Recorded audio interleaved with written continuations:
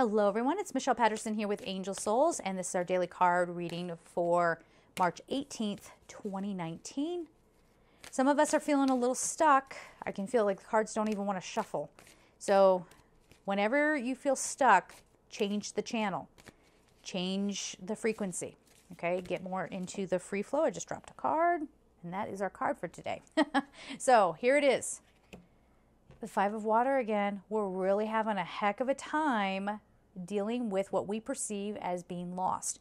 Nothing is lost, all right? This was no good. This was done. This was, who knows what was in those cups, right? That's over with.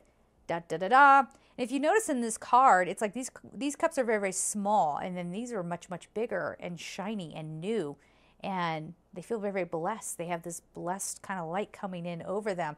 Let this go. We don't want this anymore. Clean out the house, okay? The card says things not turning out the way you'd hoped.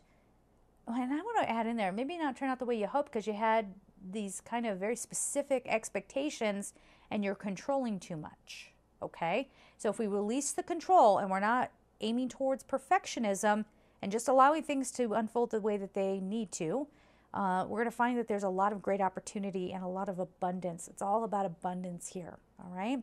So if things aren't turning out the way you'd hoped, reevaluate what your expectations were, basically. So it says, not seeing the positive in a situation, crying over spilled milk.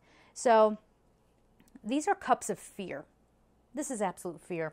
Oh no, if I don't have this thing that I'm used to, will I be able to handle this?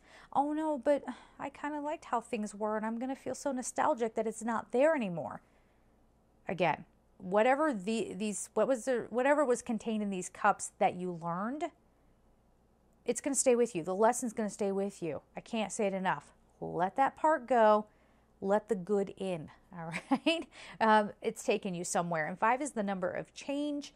People love to not change, and so that's where we get this whole idea that it's bad, or something like that. But it's not. This is something that is actually very emotionally freeing if you know that you deserve it. If you know that you deserve to have good come to you and that you are willing to spread the good for everybody else. Okay? So we're going to leave it there, guys. I'm sending you so much love, and take care. Bye-bye.